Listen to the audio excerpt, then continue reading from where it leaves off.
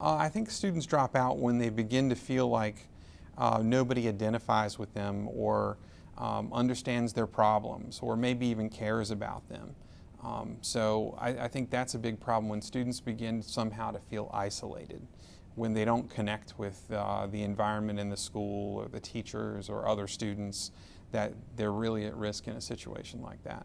Some students, it's really a challenge because maybe some things that are going on in their lives are really a lot greater problem for them than school. It seems like, and school sort of takes a back seat.